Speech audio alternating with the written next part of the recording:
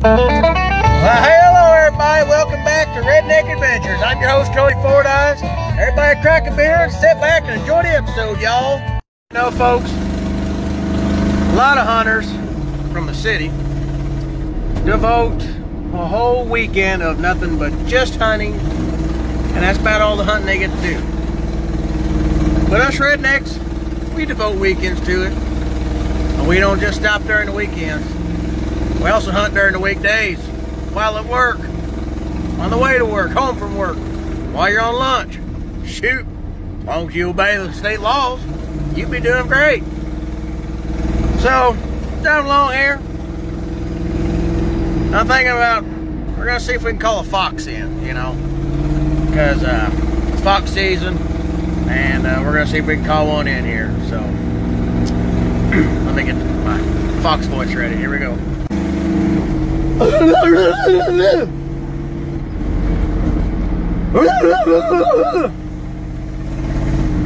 Yep, that's a male fox. Yep. So we're gonna sit here for a while and we're gonna see if we call the fox in.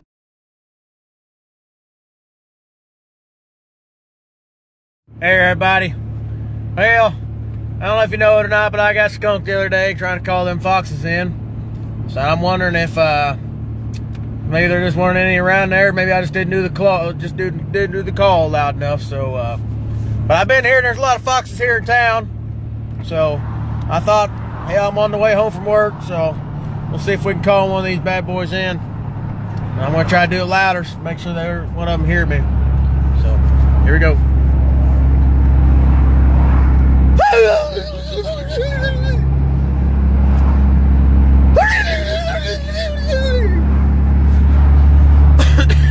I'm sure they all heard that one.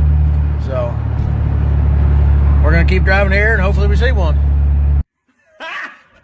Got him!